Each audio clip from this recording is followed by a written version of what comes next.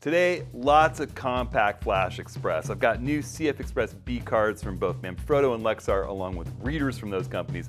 We'll compare them to what I have been using and test their speed in both stills and video with Nikon's blazing fast Z9.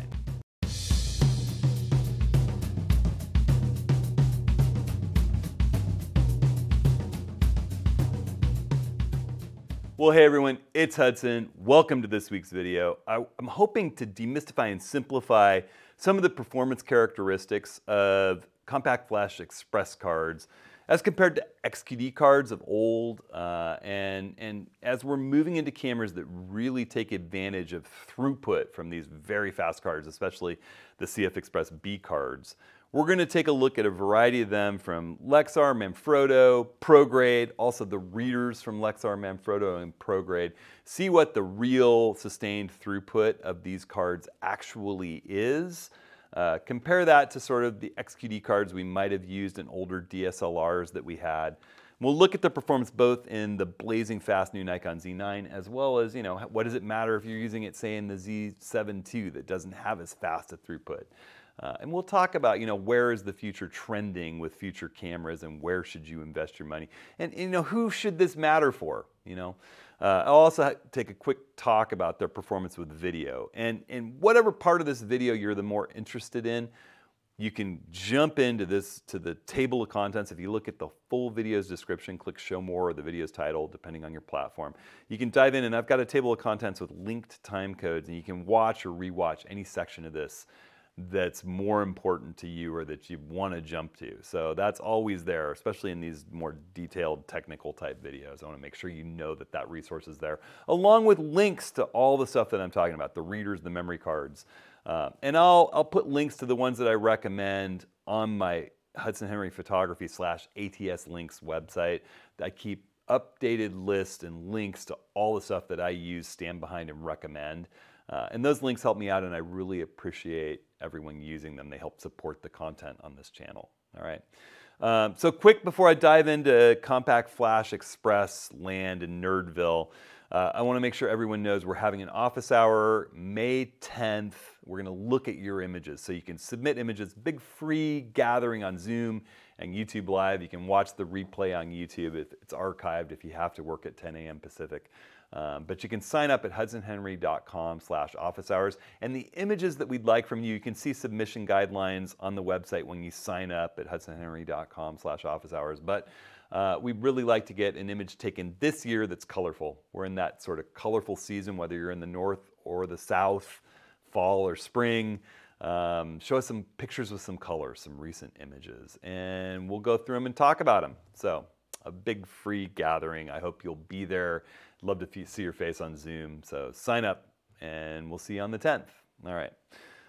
So really quickly, I've got new memory cards from Lexar and Manfrotto. They wanted me to test them out, share my results, and I've also got memory cards from both those companies, alongside a memory card or a memory card reader from Delkin, and one from ProGrade that I've been using for a while. So we'll test all this stuff out. The Manfrotto and the Delkin seem like they're basically identical memory card readers, and I've really been liking the Delkin. I've got that linked on my site. I'll link the Manfrotto in this video and on my site. I like both these readers for a portable reader to take with you. We'll talk about why. But I want to go through and I want to test how these cards perform in the Z9 in burst mode. My preferred burst mode is full lossless RAW at 20 frames a second. I'm not into the faster than that JPEG modes. I really like the lossless RAW. So I'm going to just throw in, my preferred card. The card that I've been recommending to everyone is by far the most expensive of the cards, and that's the ProGrade Cobalt 650 gigabyte card. This camera produces a lot of data, whether you're shooting high-end video with it, NRAW or ProRes RAW, or even just 10-bit 4K oversampled. It takes a lot of data. So do the big 46 megapixel RAW files as they come in at 20 frames a second. So I think getting small cards for this would be frustrating, like buying 24 exposure rolls of film back in the old days. So I'm going to scooch over so there's plenty of room to display what's going on the back of my camera while I do this. And you know, I'm gonna just lay, oops, I'm gonna lay in here. I've got the wrong setting on there. I'm gonna go ahead. I'm just gonna make sure that I've deleted all the photos on this memory card. So I'm gonna go in here, hit delete all pictures. I don't wanna delete my backed up settings on the card. So I'm just going into the delete mode from my menu. All right, we got a clean memory card. I'm gonna hit my function 1 button to put my settings hold into my action mode. We talked about that last week, that function settings hold button. And I've got a defocused lens here with my macro lens, so it's not distracting. And when I hit that button, it throws me into shutter priority 20 frames a second, lossless raw. And I'm gonna just keep my shutter up at about 4,000th of a second. And I'm gonna lay into it, see where we go. And I'll give you a little sort of heads up that basically what happens with the ProGrade Cobalt cards is you get tired of holding your finger down. You can just kind of go forever. Eventually you go, how many frames was that? And you're at 224 frames. So there's basically no limit to the burst modes that you shoot on this fast a card. They're guaranteed to write at 1,400 megabytes per second. So that's been sort of my default card for shooting burst action. You know, how important is that to you to be able to shoot at 20 frames a second unlimited? Well, I mean, if you're big time into birds, wildlife, or sports, those bursts can be really important. All right, so that gives you that kind of detail. Now this memory card is $730. It is not a small investment buying a card that expensive. I'm gonna shut my camera down, pull that card out. I can tell you I tested it in all of the video modes enabled by firmware 2.0 for the Z9. You know, the 8K, the 8K 60 frame per second NRAW video, ProRes 12-bit 4K at 60 frames a second. And I can tell you that ProRes 4K 12-bit 60 frames a second, 128 gigabytes is less than 3 minutes of video. That's how much data this stuff is pushing through. 128 gigabytes in less than 3 minutes. That's some really intense data. This card never broke a sweat, the ProGrade 650 Cobalt. It's expensive, but it's a great card, all right? So let's, by way of comparison, throw in just the standard ProGrade Gold. These are the cards I bought for the Z6 II and Z7 II originally. I'm gonna throw that in there. We'll run this same test, all right? This is kind of one end of the spectrum to the other. This is my sort of cheaper backup card. It's a 256 gigabyte card. I'm gonna hit that button to go into the function 1 button to throw it into that function hold where we're in shutter priority 20 frames a second, fast shutter speed. Let's lay it down and see where we get. Here we go. Oh, but make sure that we have no photos on the card. We do. Let's clear the photos on here. Let's see. I'm going to go right here, down to delete. Delete all pictures. Slot 1. Yes. All right. Now I have nothing on there. Okay. Let's roll. Here we go. Hit the button. Okay. 41 frames. That's the same as I got in the last test. You can tell because I have 41 frames on there. So 41 frames on the ProGrade regular card. Okay. The Cobalt, there's just no limit. The regular, that's a little more, that's just barely over 2 seconds. So that's a big difference. Bottomless to 2 seconds. All right, let's pull that card. And I can tell you, when I did the video testing, it would not shoot in NRAW at 8K at all. It wouldn't shoot ProRes 4K 12-bit 60. It would shoot ProRes 4K video in 12-bit only at 24 frames a second or less. Otherwise, it would just throw error messages. So it's not capable of shooting the higher end video that the latest firmware has enabled for this camera. It's the only card that I'm testing in this group that I got that result with, all right? And we're gonna talk about how it performs in the Z7 II in just a second. It might be surprising to you the way that these two cards that perform so differently in the Z9 actually are not that different in the Z7 II because it doesn't have as fast a processor and throughput. All right, so here's the big question. What's going on with the new Lexar and the new Manfrotto cards? You know, just to give you a price differential, this 256 gigabyte card from ProGrade, the regular gold card is only $140. It's an affordable card. If you don't need burst mode, if you're a landscape shooter, this card's going to be great. If you're not shooting ProRes 4K at 60 frames a second and 12 bits, or you're not shooting NRAW at 8K, most people aren't. And a lot of people don't need bursts longer than 2 seconds at 20 frames a second.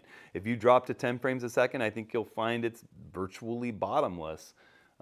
It's just having that performance that gets every single last drop out of the Z9. We'll talk about it in a second. All right, so in the Z7 too. All right, so let's stay with the Z9, test the throughput of this 512 gigabyte Lexar card. So this is their new professional line of CF Express B cards. All right, here we go. I'm gonna fire this thing up, turn it on, check to see if there's any images on here. There were 84, I think that's from my last test. Let's see if we get the same thing. We'll go in, delete all pictures from slot 1. Boop. All right, and we're gonna go into our faster mode, and here we go. It's going longer. There. 86, 84, 86. So let's average it out and say 85. 85 frames. Not bad. A little more than 4 seconds. Okay. Pull that guy out. And finally, we're going to take a look at the Manfrotto 128 gigabyte professional grade card. You know, these do not have the 1400 megabyte per second sustained throughput that the Cobalt card has, but I think they're supposed to be about 1,000 megabytes a second. They still have a guaranteed base level. All right, so again, I'm just going to jump in here. I'm going to go ahead and delete all the pictures off the card. Here we go. Go into our mode. Let's try it.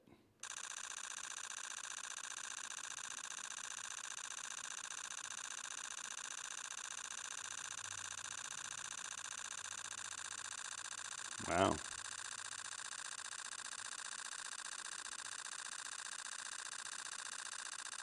Well, just like our Cobalt card, this one doesn't seem to have much of a bottom. And like I said, I tested both the Lexar and this card with the video and was able to shoot NRAW 8K 60, was able to shoot ProRes 4K 12-bit 60, all the highest end video that the firmware 2.0 enables. We're fine with both of these cards. Now, the ProGrade card, or I'm saying ProGrade, the Manfrotto card that we just tested as being virtually bottomless is going to be, it's also expensive. For the 256 gigabyte version, which I would certainly recommend, it's $389. So you can get a very fast 256 gigabyte card. The sustained throughput's clearly at least what they say, 1,000 megabytes per second.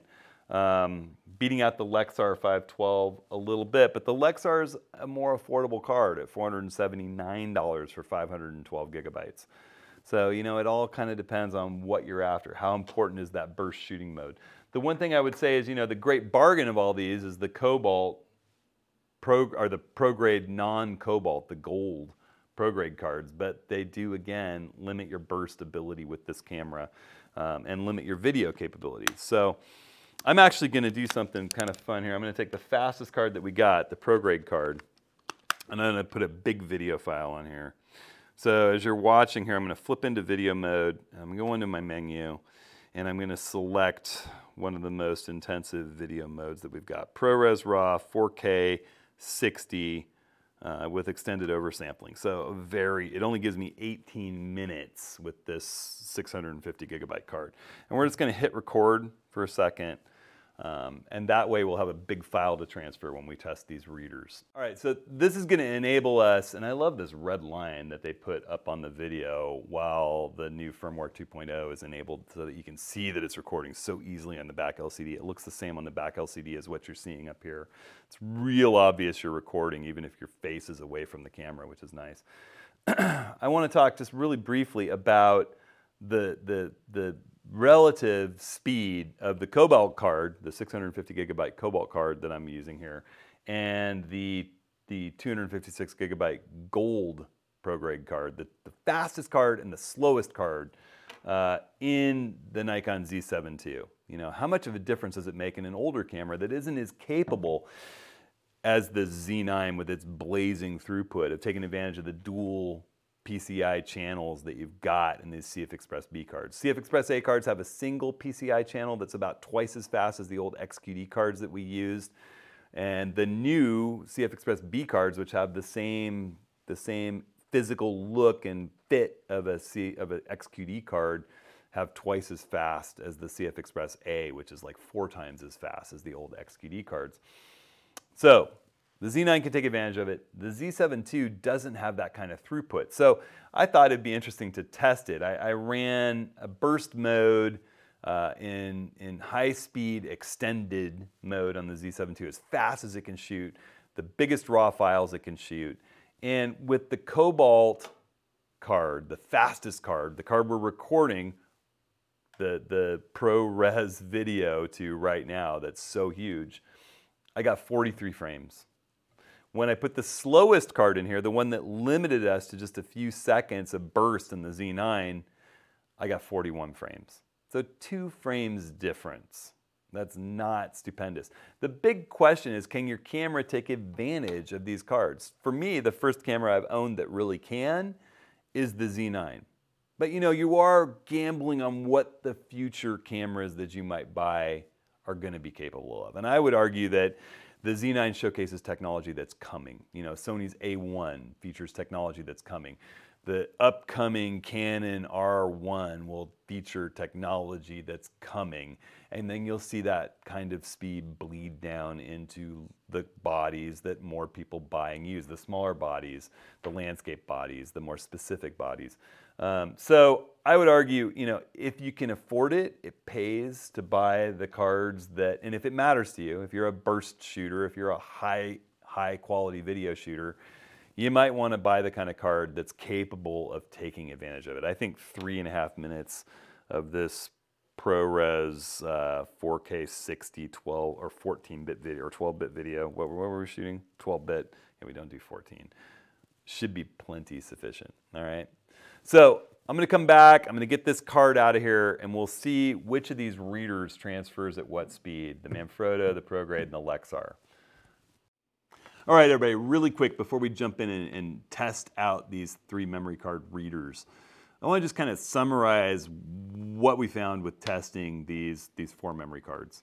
You know, the ProGrade, Cobalt, and the Manfrotto cards were the fastest. They were bottomless, shooting 20 frames per second, lossless, giant raw files in the Z9.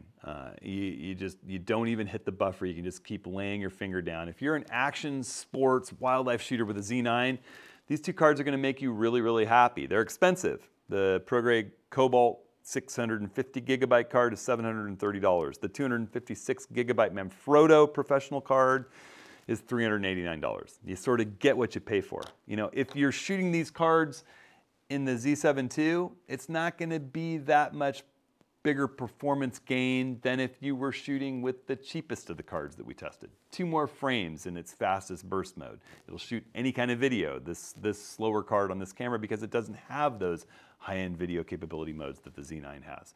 But in the future, those modes will be coming to cheaper cameras. The throughput and speed of this camera will be coming to future cameras that are down the product line from the Z9, I'm sure.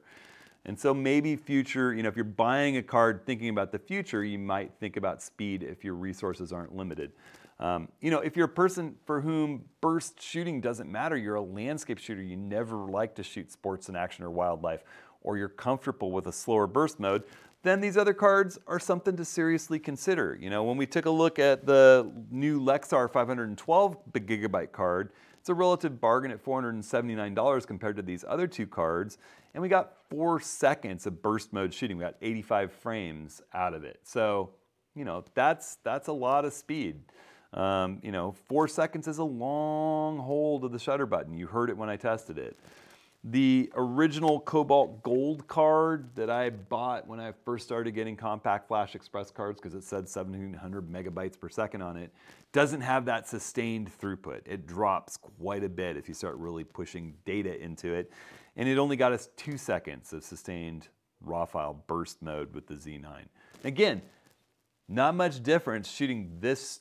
The cheapest of the cards is $140 for 256 gigabytes in the Z7 II as compared to the most expensive $730 card, 43 images versus 41 images. The only thing I'd say to think about is future-proofing yourself as more and more cameras come out with the ability to take advantage of those dual PCI lanes that these CF Express B cards have and really push data through to get longer sustained burst mode shooting, especially if you like burst mode shooting. For the landscape photographers, get the cheapest card. You know, if you're not shooting action, if wildlife and sports aren't your thing, there's no need to spend extra money for a deeper buffer. All right, so let's take a look at throughput of these readers and compare them. So I'm going to use the ProGrade Cobalt because it's the fastest of the cards, and I'm going to use a Thunderbolt 3 cable to each of these. Each of these has a USB C connection, and my Dell XPS 15 has a Thunderbolt 3 port, so that'll be the fastest possible connection. Cables really do matter. I will say that the Lexar cable that comes with this, all these come with cables that are able to maximize the throughput from these. You just don't want to use any old cable. You want to make sure you save the cable that came with your reader and use the cable that came with your reader, or a Thunderbolt cable like I'm using. I will say that the Lexar cable that came with this is the most ingenious and beautiful cable I've seen yet. It's USB-C to USB-C. It's got metal ends on the connections instead of plastic here at the tips that lead out. And then there's a metal adapter with its own little keeper that's completely enclosed to go from USB-C to USB-A. And it's very high speed. So that's a really cool perk that comes with this Lexar Professional CF Express B reader. And it feels like sort of the solid, nicely made, it's a desktop reader. It's heavy, it's well built, just feels robust. I actually want to test it first. So we're going to plug that reader in. I plug it in, I get a red light that there's no card in it. I'm going to go ahead and throw my Cobalt 650 gigabyte card into that has all of that data. And we're going to go ahead and just grab this, well, let's just grab the whole DCIM folder that has all the data. And on my desktop, you can see I've got this Lexar folder. And let's just drag it in there and see how fast it transfers. All right, so 700, so we're reading and writing here, and this is direct to my NVMe M.2 drive. So I'm just putting it directly through to the drive. That's a nice, solid 700, speeding up just a little. That's probably writing those raw files because there were a whole bunch, a couple hundred raw files. Now it's writing the video file, which is one large file, enables it to speed up just a little bit. And we're getting up 780 to 790 megabytes per second. Really nice, smooth transfer speed. Oh yeah, we're getting up over 800 as it digs into this. Wow, a very fast reader. 800 megabytes per second is fantastic. All right, we're going to hit stop, and we will just junk that. So 800 megabytes per second, I'm just going to say 800 megabytes per second for the Lexar. And I actually am really pleased to see that because I like this reader's form and feel and solidity. And it's a little bit cheaper than the ProGrade reader that I've been using. It's a $69.99 reader. You cannot use an XQD reader. If you had an XQD reader for your XQD cards, it's totally different. Totally different transfer method, so you need a CF Express B reader if you're transferring from XQD to CF Express B. Totally different reader. So we're going to go ahead, we're going to pop this card out of the Lexar reader, pop the reader out, empty the recycle bin. There that goes. And let's plug in the ProGrade reader that I've been using. It has a fast SD card reader as well. I actually had a problem with the first one of these readers that they sent me. It got kind of hot, and then it eventually quit reading CF Express B cards. It would read SD cards, but not CF Express B. And to ProGrade's positive feedback, they listened to me. They asked for me to send it back, and they sent me a brand new one right away. Now you push your card in, and it sort of clicks in place. With the Lexar, there's a nice kind of push it in, it clicks and locks in place as if you're putting it into a camera. All right, so here we go. We've got that card in the reader.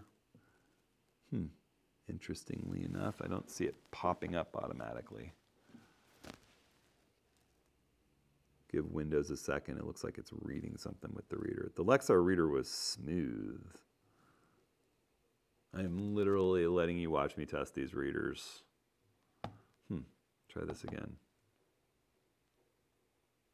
The reader's acting a little odd. There we go.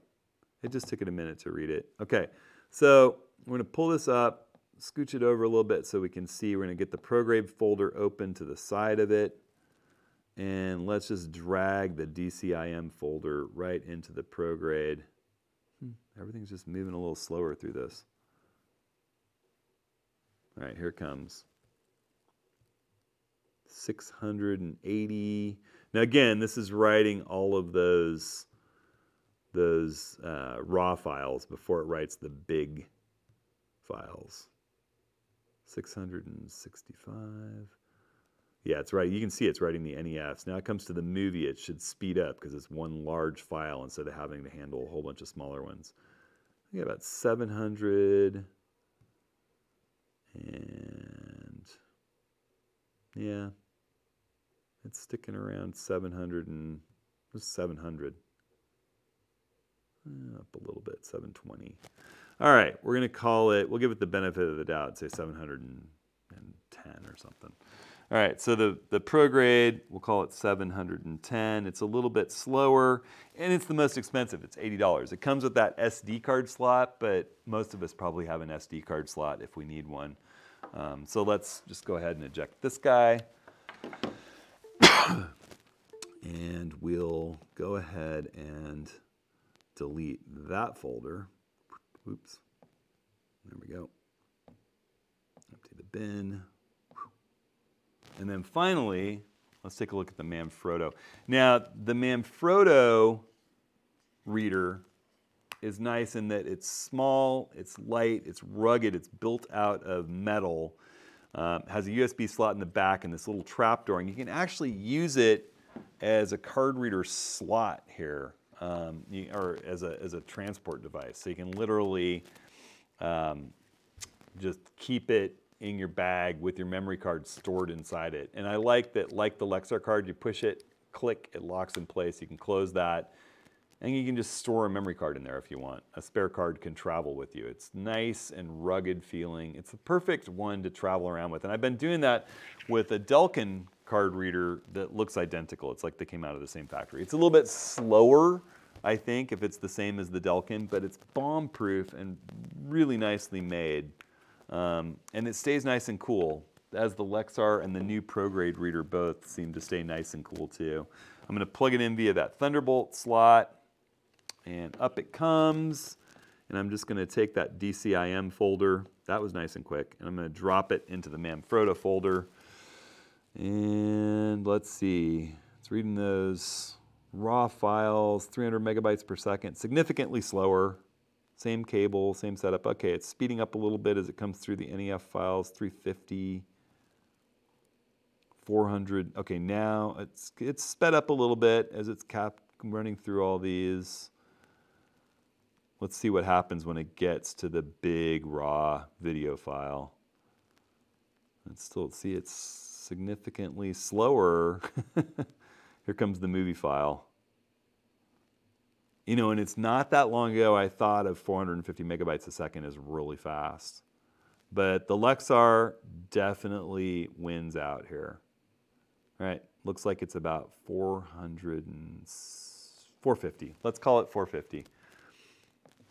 All right, so here's my take on all this with the readers. I love the fact that this stores a spare card in here and it keeps it nice and safe inside. I like that it's all built out of metal and severely rugged, and that it stays closed with its little lid so that you're not going to be getting gunk into the contacts that it's going to have with the CF Express card. When I'm going out in the field and I have my laptop, or I'm going on the road teaching workshops and things, I'm fine with a slightly slower transfer speed. This is the one that's going on the road with me, that's getting packed in with my laptop in the case, and I can even store a spare memory card in there if I want to. And the Lexar reader is the one that's going to live on my desk with my desktop back behind me. You know, it's a beautiful reader. It's not a closed reader. It feels as if it could get banged up in travel if it's smashed about too much. It's nice and well made for the desktop. It's got a nice sticky bottom, stays in place. It's fast as can be. So this is going to be my travel one, the Manfrotto, which is $55 again. And the Lexar reader at $69 will live on my desktop. If you needed just one and you're not traveling around, you know, it just depends on whether that extra $15, what's more important to you, speed or durability and transportability? They're both great readers. All right, so again, links to all the stuff that I've been talking about is up on this video's full description. You just click show more. Or the video's title, and you can find links to everything that I'm talking about here. All these companies are great to work with. I will not deal with companies that aren't great to work with. That's why I sort of dropped my recommendation of the Angelbird Compact Flash Express B cards. They're really affordable, but I've had a couple friends now run into problems with them. I've had one act a little odd, and the company hasn't been great with customer service about just replacing it for people. They kind of gave people a runaround, buy our reader to try to upgrade the card's firmware. You can only upgrade it with our reader. Sort of, you know, I'm not inclined to throw money after something that's not working right. So again, you know, I don't get money from these companies. That Manfrotto and Lexar did send me these readers and cards to test out. And I'm just showing you what the results are and what my thoughts about it are. I'm always honest with my product recommendations. And you can find everything that I use and recommend all the time at hudsonhenry.com/ATSlinks. So if you have questions, throw them in this video under the comments, and we'll jump to them.